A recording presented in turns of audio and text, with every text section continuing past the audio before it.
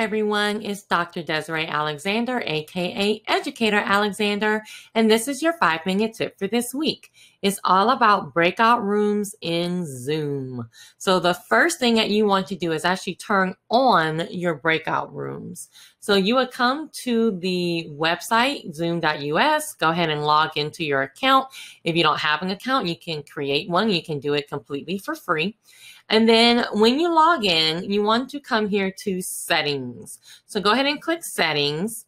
And then we're going to click in meeting advanced. You can also just scroll down, but I know that it's in meeting advanced. I'm just going to click it. And I want to turn breakout rooms on. So you want to click it. Of course, mine is already turned on, but you want to click it to make it blue, and that will be turned on. You can also check this that says allow the host, not any co-host, but the host to assign participants to breakout rooms when scheduling. So that's pre-assigned breakout rooms. So that's all you have to do to actually turn on the option to use breakout rooms.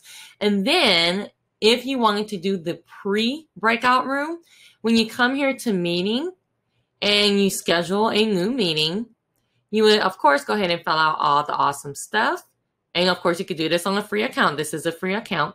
If you scroll down, you'll see breakout room pre-assigned. So if I check that, it's saying, hey, what rooms do you want? You can also import it from a CSV, but I'm going to say I want to create a room.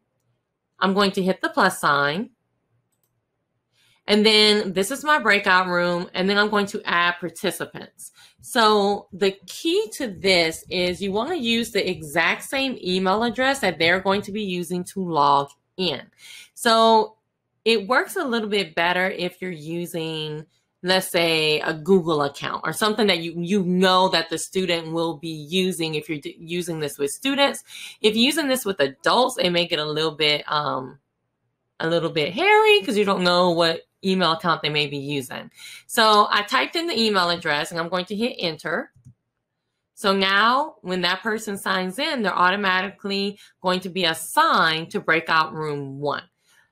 Then I can go ahead and add more participants. I can also come here and add more breakout rooms.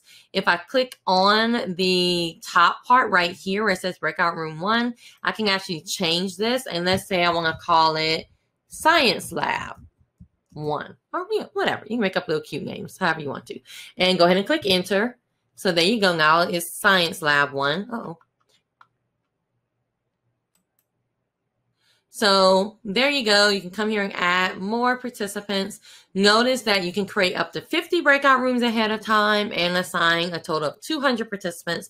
So if you're going to have more than that, then you can't use the pre-assigned breakout room. So just keep that in mind. But there you go. That's how you do it.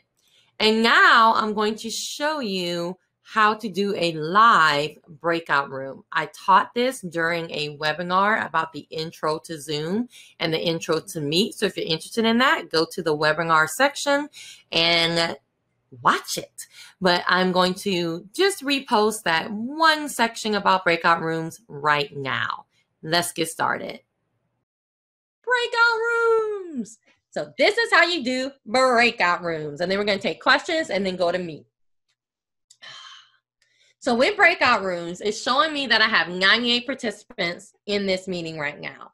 I can either assign them manually, which means I want to actually move people. With 98 people, there is no way. So I'm going to say automatically, right? So notice I have one big breakout room. I want you to look at this right here. Look at this number down here. As I'm scrolling up, notice it's telling me how many people are going to be in each room. So if I'm like, okay, I only want like 3 to 4 people in a room. All right, there I go. So I'm gonna have 26 breakout rooms going at the same time.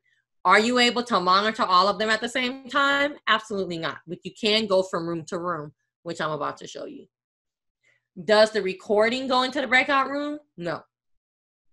Okay, so when I'm ready to create, I'm just gonna create like massive rooms because I just want to show you this. All right, there you go. So when I want to create rooms, I'm going to hit create rooms. So notice I have breakout room 1, breakout room 2, breakout room 3, breakout room 4. If I need to come and read, like I'm like, oh no, I made a mistake. Just come right here to recreate. And then you get this box again. So I can actually recreate throughout the meeting. Just because I put you in breakout room 1 doesn't mean you have to stay in breakout room 1 the whole meeting. Because I can come here to recreate and just recreate it as I want to every time I move you to a breakout room. Under options, when I move you to a breakout room, when I'm ready to call you all back, the default is it's going to give you 60 seconds to come back. Sometimes that's really long. So sometimes I'll come here and say, you know, I only want 15 seconds. And I wish there was somewhere I can just say, I want my default to be 15 seconds. There may be, I just haven't found it. Throw it in the chat if you found it, because I'll go through the chat a little bit because I'm kind of ignoring the chat. So I'll go through the chat more a little bit later. But right now, as far as I know, you have to do this every time. And it's like, but the default will be 60, or you can just not do a countdown. I suggest doing a countdown though, because I've been in meetings, not in Zoom, but in other platforms where we're talking. Yeah, she make me sit and you're already you're back into the meeting room. It's like, oh no. So you may want to do a countdown. You can also do automatic breakout rooms. So that means, hey, I want to break out for 10 minutes. I'm going to be talking to my kiddos, right? So automatically stop the breakout room in 10 minutes and notify me when the time is up. Awesome. So, and then you got allow participants to return to the main session. That means when they're in the breakout room, let's say something happens, they don't feel safe, they're going to have a leave button at the bottom of the screen where they can leave and come back to the main room. You'll be notified if anybody goes back to the main room. And then move our participants automatically. I mean, I wouldn't suggest that, but you can. You can. I guess you can, because some people don't click join, so it just won't give them that option. It's going to force them into the breakout room. So yeah, I probably would use that maybe for students, depending on the age level. So I haven't used it yet, but I like it. So there you go. So when I'm ready to open the rooms, I'm ready for you to move to your rooms. I'm going to click open all rooms. But before that, Cheryl and Hannah cannot be in the same room. There is no way. There is no way. So what I'm going to do is I'm going to move Hannah. Notice move to. I'm going to move Hannah into room 4. Let's see. I think everybody else is. Belinda and Carol. No, they think I'm crazy. Belinda and Carol will not be in the same room. But you know what? I don't feel like moving. I want the rooms to stay a good number. So I'm going to come here and exchange Carol. I'm going to exchange her. Well, I can't do Cheryl because you already know how that's going to work. Where Kim at? I just saw Kim. All right, whatever. There you go. I'm going to exchange her for Kim. So now it actually exchanged them into the different rooms.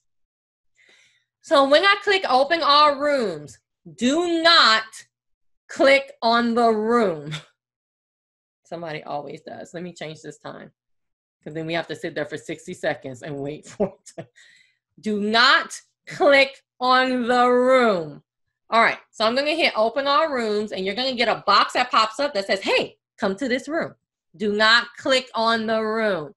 So notice all participants have been invited. So I'm looking at this computer. It invited me to breakout room 1. I can say join or, there we go. It can say join or later.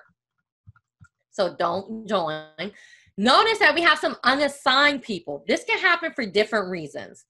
If after you created the rooms, they left and came back, it can be, sometimes you just left out. I don't know. So if it ever happens, you can just come here, like as people are joining their rooms, you can just come here and assign them. Notice the numbers right here tell me I have 3 rooms with 19. So I'm going to put them into these 19. And usually I'm saying something, because when you get really good at this, you can talk through it. You can still be teaching while you're doing this, because you're not going to have it on the screen, right? So I can say, okay, so if you didn't see it, don't worry, you're about to get it. It's going to pop on your screen at any time, right? And you saw the big red number at the top. So if any of these people leave their room and come back, that number will pop up for me. So I'll be able to see, ooh, somebody's in the main room.